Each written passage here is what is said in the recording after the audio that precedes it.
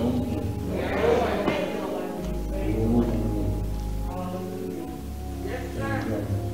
Let's give God some praise for our music staff today. Thank God for all this new talent. We got the co-singing solos, Crystal singing duets with others. We just blessed today. Always have glad to have Sister Mona. Come on, give God some praise. I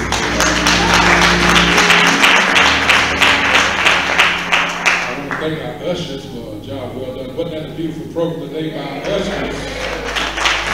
Hey. Sister Debbie touched my heart with that song. And y'all even brought out the heavy guns. Sister Ross came out and blessed us with that presentation and everything. JP be mad if I mention his wife, Sister Easley.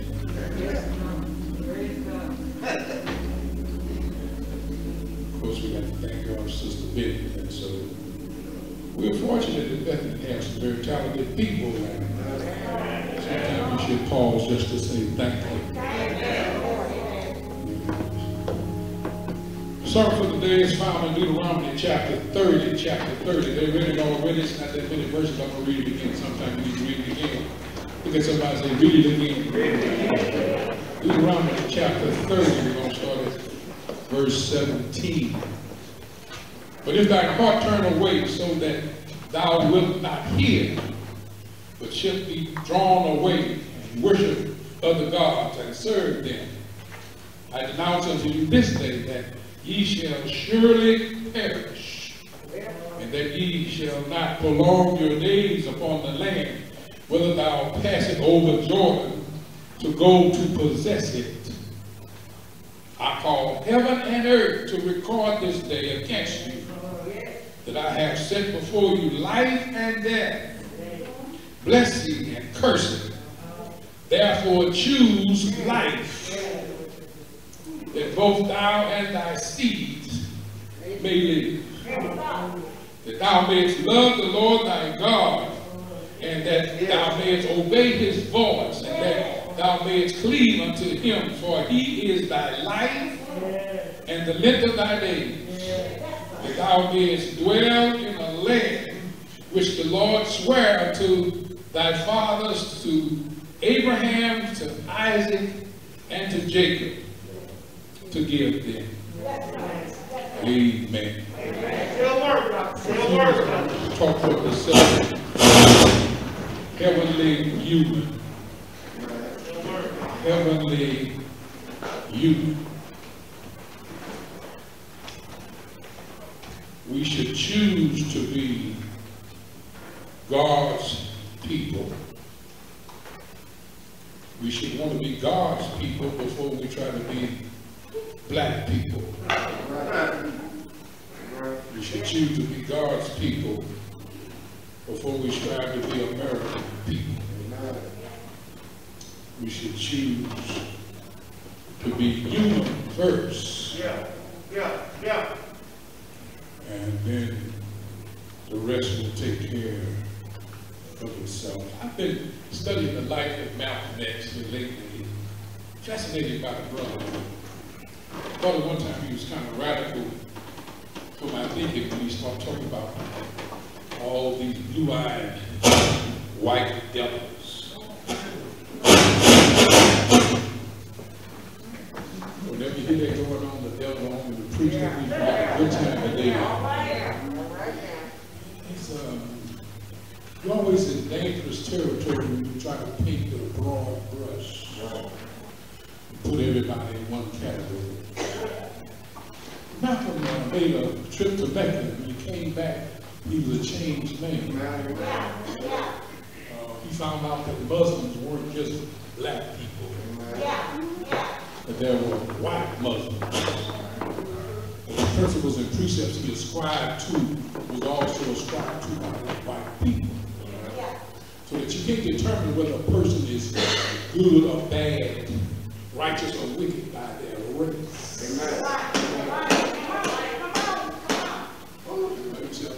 I had my cars broken in 2 more times, like I mentioned, and a white man had broken in yes. That we got some black folk do us more harm than someone. And so he was saying that we have to understand that there are good people and bad people, and we can determine who's who by race, unless we're talking about the human race. So it says, before we start talking about civil rights, maybe we should be struggling for human rights. Right. A lot of people don't know it, but Malcolm X had really planned on filing a lawsuit against America, but not an American court. He said it would make sense for America to be the judge of themselves. You know how that's going to come out. He said that. But he said he was going to file it in the world's court, United Kingdoms. And he's going to file a suit saying that America has been unfair in its treatment of black people in its own country. America's always trying to point out the injustices of other nations. They want to point out China's injustices and Japan's injustices. And they always point the finger at other people. He said, maybe we ought to be looking at ourselves. And one thing you got to be careful of, because see, that's what's really going on right now. We have a tendency to want to put labels on stuff.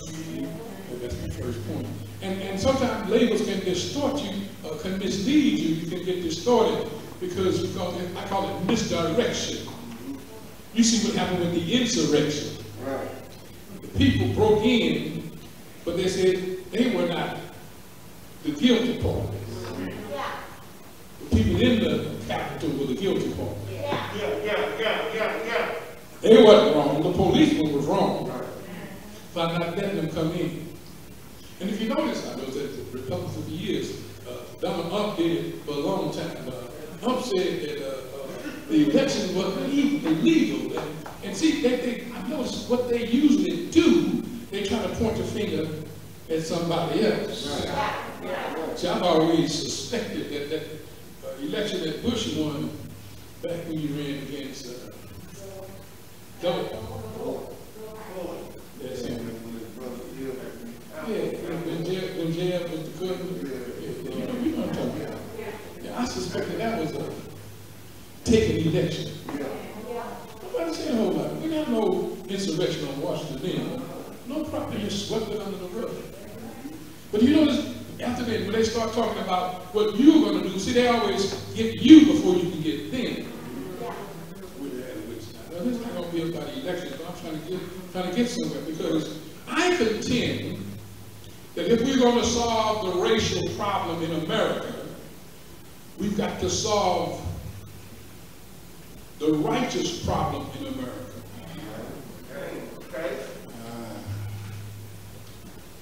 We don't just have a race problem. We've got a problem with spirituality. We've got a problem with folk who totally disrespect and misuses the name of God. And if we're going to be who God has called us to be, we need to have a clearer picture of what's going on. See, a lot of folk who are supposed to be for us, really not helping us. Have you noticed that when the Republicans are in charge, nothing is accomplished for us? And when the Democrats are in charge, nothing is accomplished for us?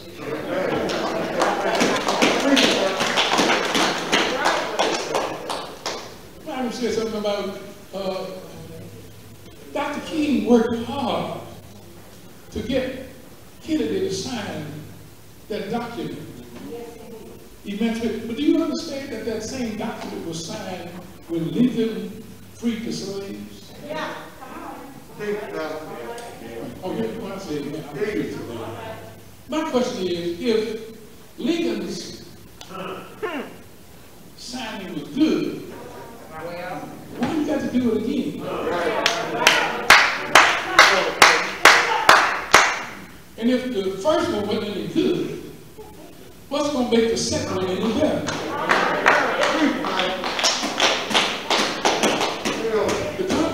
The Congress passed legislation to integrate schools. And our schools still not integrated. They said that we're going to have our rights, and the rights we're supposed to have, we still don't have. Oh yeah, we made some advice, but they love to give you some crumbs. But my point is this, it's like, this is just describing for me. I was looking at some stuff, and my boy was depicting when Malcolm X was on Johnny Carson's show. And Johnny Carson said, what do you as a Negro want? And Malcolm looked him in the eyes. He said, Mr. Carson, you're a white man. What do you want? Do you want your children to have a good education? Do you want your family to be safe? You want to be able to live in a peaceful environment? Do you want to be able to advance without discrimination? And I'm paraphrasing, you can look it up. He said, but Mr. Carson, I want what you want. See, the problem is you let folk tell you to tell them what black folk want. We want what they want. We don't want reverse discrimination. We want you to treat us fair. Somebody said, let me start off by talking about lying labels. Lying labels. That we live in a world that loves to put a label on you that are really lying labels. Let's get to the text. God is about to cross Israel over into the promised land. Moses has already been told, you're not going. I'm going to take you out and we're going to let Joshua lead them over. But before God puts Moses to rest, he gives Moses a last word. He said, Moses, these people are going to go over to the promised land, but they're going to disappoint us. He didn't say if, he said they are going to fall. They're going to worship other gods. They're going to turn away from us. They're going to turn away from me. They're going to start doing their own thing. They will be enticed by other nations. They will be enticed by other stuff, and they're going to turn from me. He said, but when you turn away from me, you need to wake up. Wish I had a witness here. Because you can't get what I'm offering you unless you get it with me. Wish I had a witness here. Lying lady. Where you get from, preacher? Israel considered themselves God's people. God was leading them through the wilderness. He led them by a cloud during the day and by fire during the night. God was a part of their existence. They considered themselves God's people. But isn't it amazing how you go contrary to what God has told you, and you still want to consider yourself God's people? You want to lie and cheat and mislead and misuse and still consider yourself God's people. You want to misuse the poor and mistreat the humble, the lowly, and still consider yourself representing God. And God says, you can't fool you. You can't fool me. You can't fool the world. There are some stipulations of being called my children. You can't just put a label on it and make it smell good. If it's the wrong kind of stuff, it's just the wrong kind of stuff. I wish I had a witness on me. And you see, what I'm trying to get you to see, I was listening to the news report the other day, and one of the senators who voted to impeach Donald Trump, he said that he was being dejected. When they first said that the Republican senators would be picked on, I'm thinking they're talking about the ones who voted against the impeachment. But they were saying, no, it was the ones voted for the impeachment. But that ain't why I brought that up. Y'all knew that's why I did. The one got me, this one man, they quoted from the letter his own family wrote him. Yeah. His own family said, we are most disappointed in you. Yeah. We have been proud of your accomplishments. We have celebrated all that you've been able to accomplish in your lifetime. But now we are ashamed of you. We are especially ashamed because you have let God down and let Christians down. You cannot call yourself a Christian and vote for what you vote. I wish I had a witness. And my question was, how are you going to get on a man for voting for what is right? And then dare say he voted against God and he voted against Christianity. It ain't nothing new. That's really what's been going on for the whole election. Folks told folks that you need to vote the Bible and you need to vote what God says. You know what I'm talking about. I've talked about it before. That one issue, abortion, is what they want to use, and they claim that's what God wants. Well, let me tell you something, baby. You can't go around putting labels on stuff and thinking God's going to endorse it. You can't go around putting labels on stuff because you say it's good and you think God's going to recognize it as good. Wrong is wrong, bad is bad, evil is evil. I don't care what label you put on it, there's still something wrong with it. And you got to understand that it is a day of reckoning. Do I have a witness here? Yeah. Israel had that problem. They consider we are God's people. And God says, stop lying to yourself. You can't be my people if you don't know who I am. Stop lying to yourself. You can't get my blessings unless you're all about my purpose. Stop lying to yourself. You see, we want the privilege of being a child of God, but we don't want to realize the purpose of being a child of God. We want the privilege without the responsibility. But if you don't have the privilege, you got to put something forward. You can't have the blessings of knowing God if you don't know God. You can't know God unless you spend some time with God. You can't have the blessings of walking in God's word if you don't spend time in God's word. You can't have the best of God if I don't plant the right kind of seed. Because you say you're good, because you say you're a great church, because you say you're a great child of God, doesn't mean anything. I told him yesterday, you get all the folks you want to come to your funeral and give remarks, and we can be here 5-6 hours, and you can still bust hell wide open. Doesn't matter how many folks you get to lie for you, if you ain't no count, you ain't no count. I wish I had a witness here. Somebody know what I'm talking about. You know, I see churches full and the folk lying. When you get up here and lie on somebody or for somebody, the folk know it. When they start lying, they start putting their head on it. When they start claiming you done something, I don't know that. It's like that one widow was sitting there and the people was talking all that time. And she said, talk to us, son, go look in that casket, make sure there's no daddy.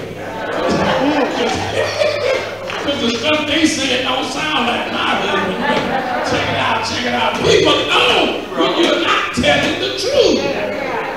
And if you're going to lie to anybody, you certainly shouldn't lie to yourself. You don't have to ask the maids, you don't have to ask the deacons. You don't even have to come. You know what your relationship with God is all about. You don't have to ask nobody to vote on it. You don't have to ask nobody's opinion. You know when you mistreated God. You know when you wake up in the morning, you don't even think about the Lord. You know you have to spend time thanking God even for the meal you get. You don't thank God for the blessings you have. You know you think you got what you have because you're so smart. And all that you know your condition.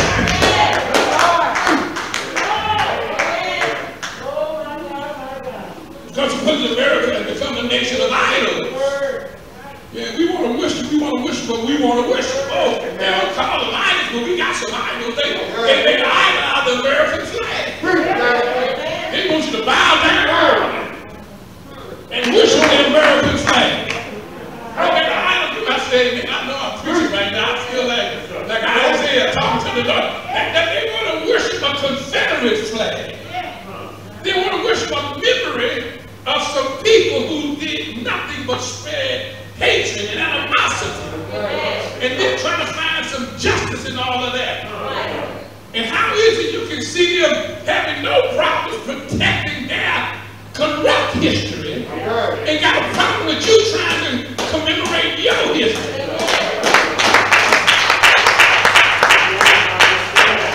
I found out we got Black History Month. I've never seen so much stuff commemorated in February. They got every kind of special in February. They want to praise so many folk in February. Everything, all kinds of celebrating in February. Why would you do 12 months? Why you got to pick my money? Right. You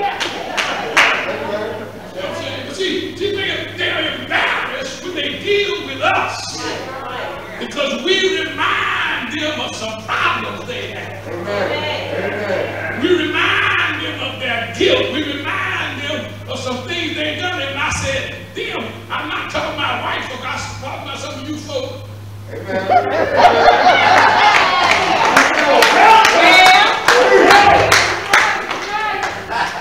Yeah, I understand when folks start coming to my church and say, I heard Mike say, so they can sue you for calling folk Encore, but say, I should have been sued a long time.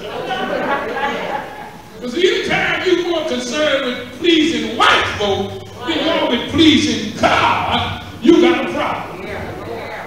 You got an idol of God.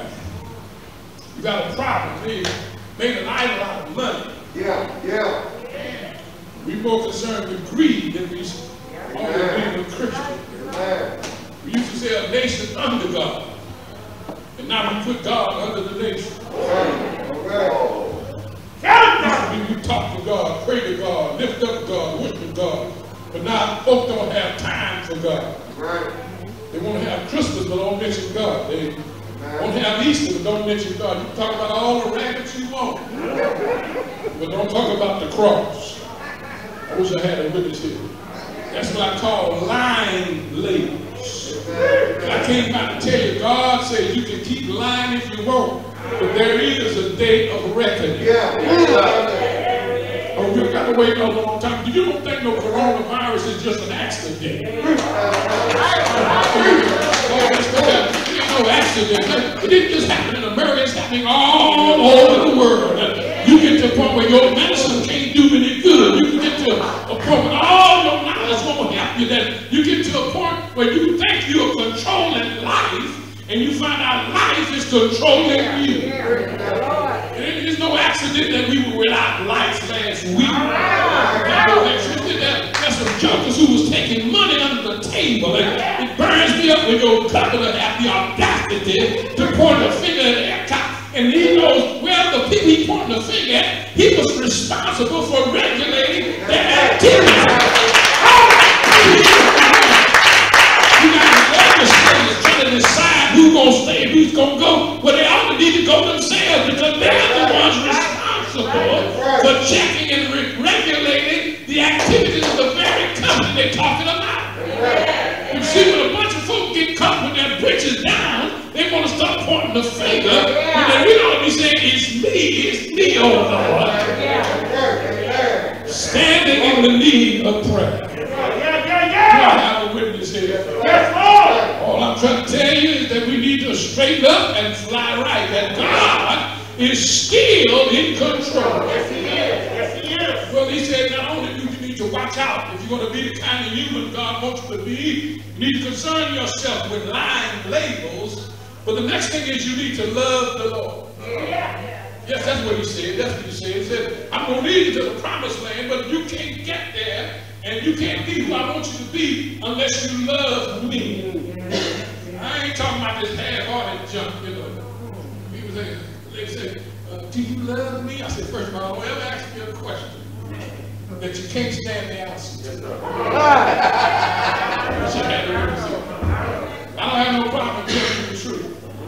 Do you love me? Yes, baby, I love you. Because I love everybody. But if I'm in love with you, hell no. Oh, I'm sorry. I'm supposed to say the first part.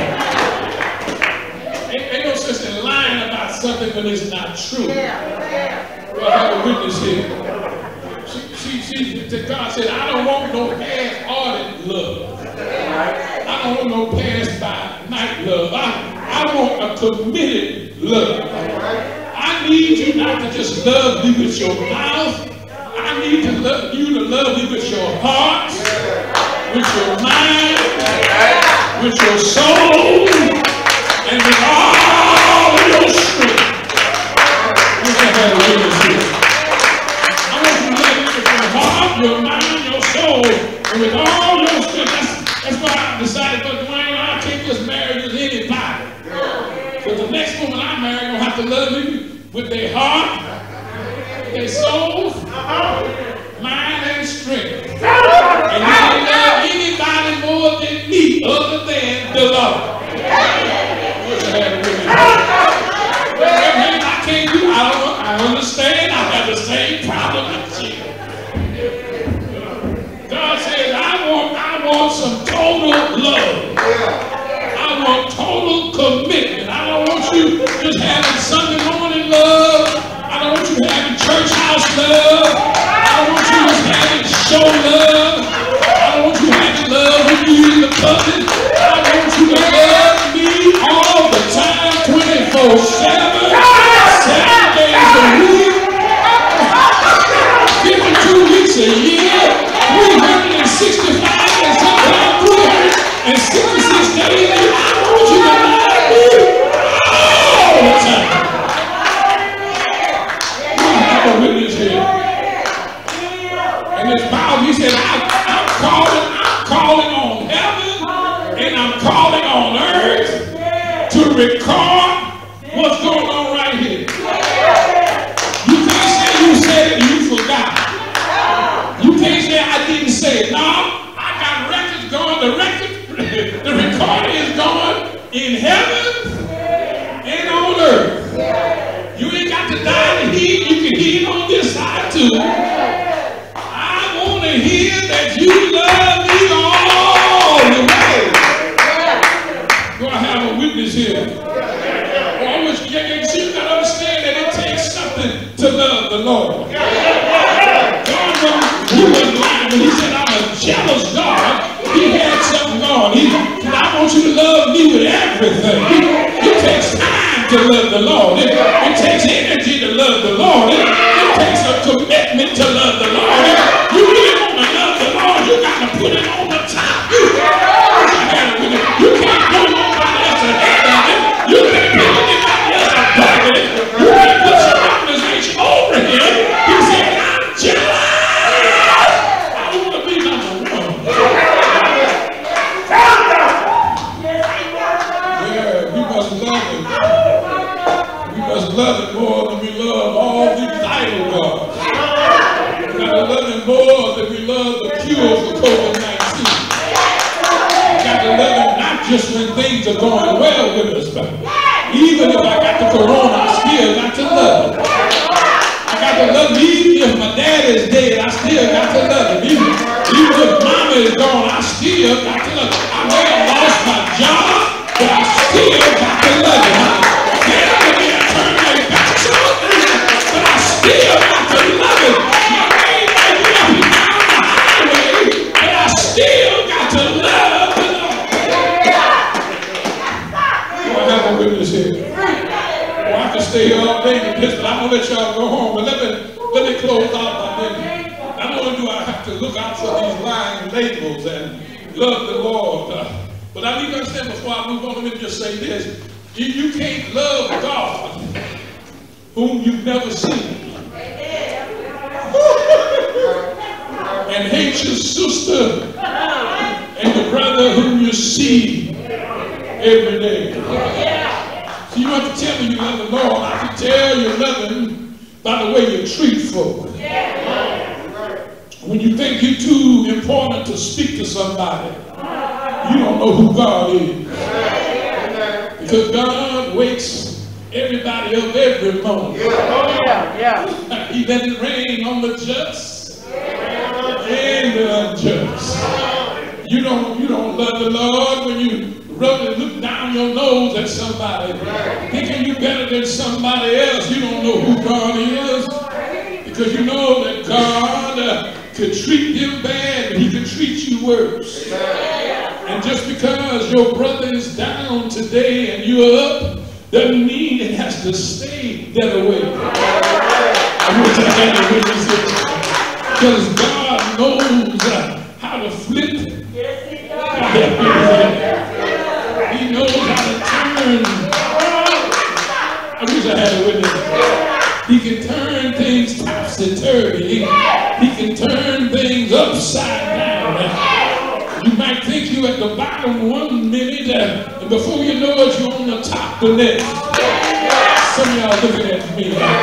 1 minute, Saul is king, and David is a shepherd boy. But when God got through, Saul is gone, and David is king. I wish I had a witness here. Saul got the title, but David has the protection.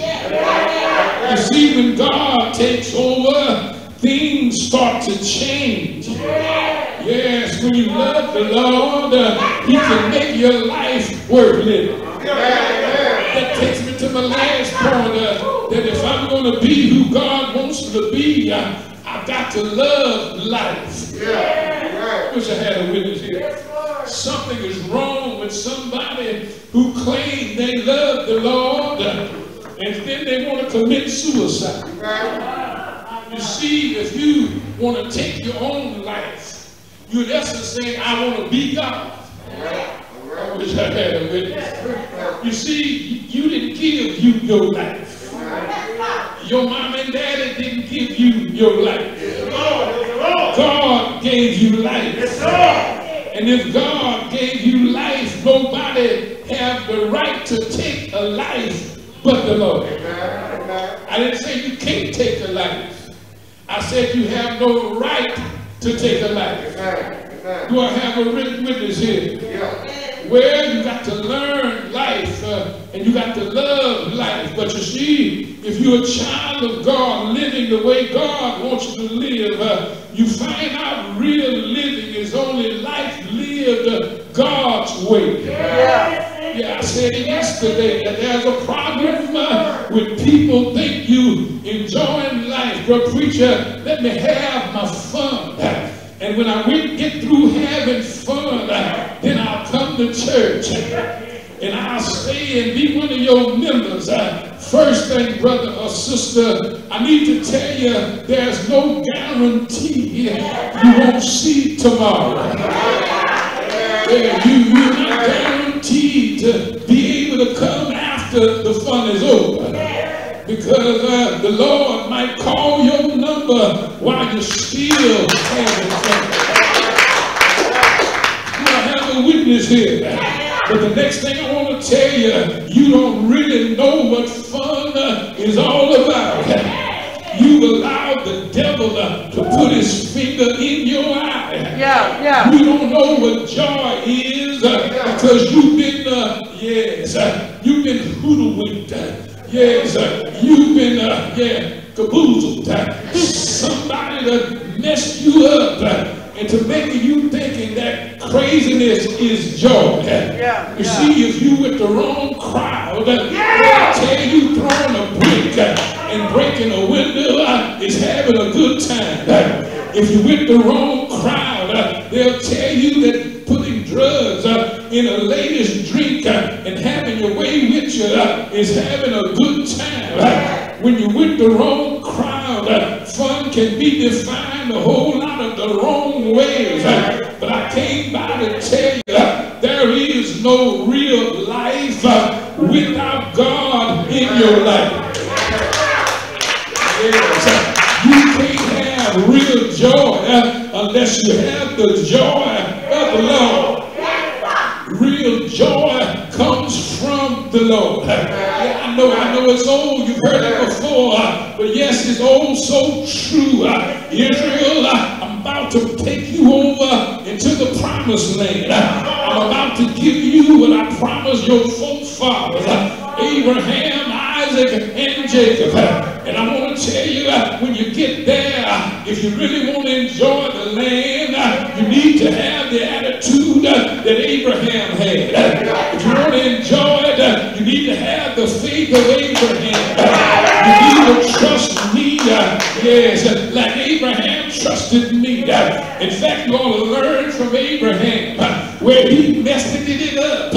And he decided to help me out. When he thought I was taking too long, he decided to go to sleep with Encore and make a baby. Yes, because he couldn't wait on God. But I wish I had a witness here. But I came by to tell you, the story said when he was old and 99 years old, he went in unto Sarah. She said, "You're going to let an old lady have a good time." And God said, "Yeah, it took a long time coming, but you know some blessings are better after they've been around a while." Some blessings are better when it's allowed to really ferment and bring forth the right kind of joy. You know the story. The Bible declared that God had his way, and he tells Israel that you need to have your way. Yes, I'm closing right here, but I just came by to tell you, God told them, but he's also talking to us. You are free to choose. You can choose life, or you can choose death. You can choose right, or you can choose wrong. It's all up to you. I wish I had somebody here. But not only can you choose, he gave you a promise. He said, I know they're going to mess up. They will mess up. But he said, I got some good news. After they mess up, if they fall from their wicked ways and turn back to me, I will have mercy on them. Look at somebody. Said, we serve a God who is merciful. I will have mercy on them. I will forgive their past. I'll forgive their mistakes. And I'll give them another chance. If you choose life, you'll find out what real living is all about. If you choose life, I'll show you the joys of the Lord. Is there anybody here that has chosen life? I told them on yesterday, I've told you many times before, the greatest choice I ever made when I chose to have Jesus in my life. Choosing Jesus is the best thing I've ever done. Calling Jesus my elder brother is the best thing I ever done. Depending on Jesus to be my Savior is the best thing I ever done. I'm so glad that Jesus lifted me. I'm so glad that he allowed me, yes, to be called his child. I'm so glad he lifted me up out of the muck and the miry clay and gave me another chance. I'm so glad. I don't have to lie to you this morning. I can tell you Jesus is able to carry you through. Is there anybody here who knows my Jesus? Is there anybody here who knows my Lord? Some of y'all ought to say yeah. You ought to say yeah. I need some of y'all to testify. I need some of y'all to testify. You folk that was out there in the fast land, you were living in the fast land, you were going to the clubs, you were drinking everything you could drink and taking everything you could take, and you thought you were living a good life. They'd have to wake you up the next day. You had a headache and a hangover, and you thought you were living a good life. You go to work under a cloud. You're not a cloud over the people. You got a cloud in your head. You couldn't think right. You couldn't walk right. You ought to tell somebody it pays to walk with Jesus. You can give your life better than that life. I heard him say, I have heard that they might have life and they might have it more abundantly. I came by to tell you, don't ever feel sorry for my life. For I have a life and it's abundant life. Every morning I wake up, yes, I'm so glad I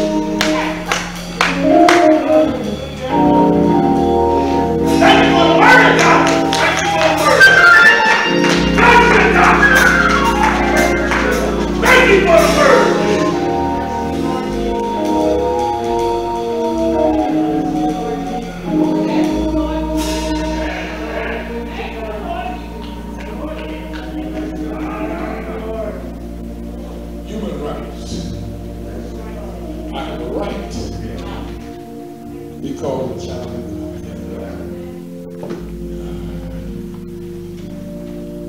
Here today,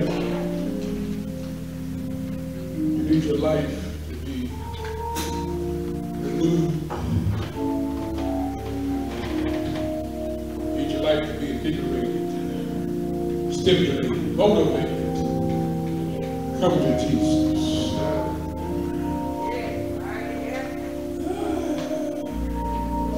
You're here to recognize that the only reason you made it, God was watching over you. You was out there asking for food. The only reason your friend gone and you still here. God has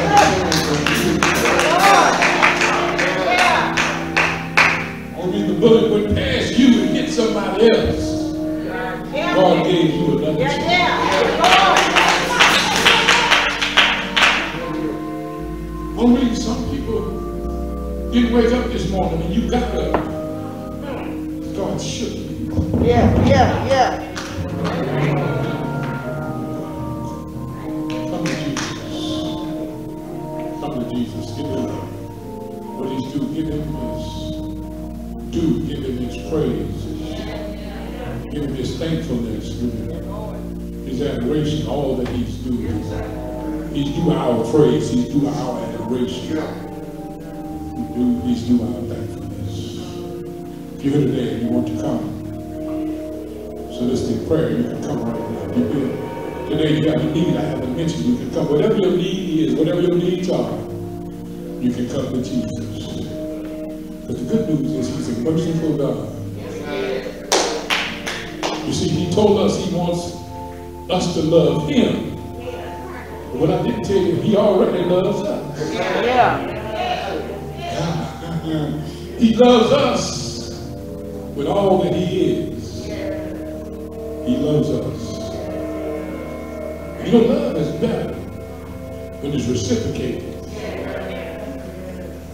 One-sided love is never what it should be until it's reciprocated. When it's reciprocated, it takes on a new force. When somebody loves you and you love them, you don't have double the love. It takes on a new growth power. It gets bigger and bigger, greater and greater, grander and grander.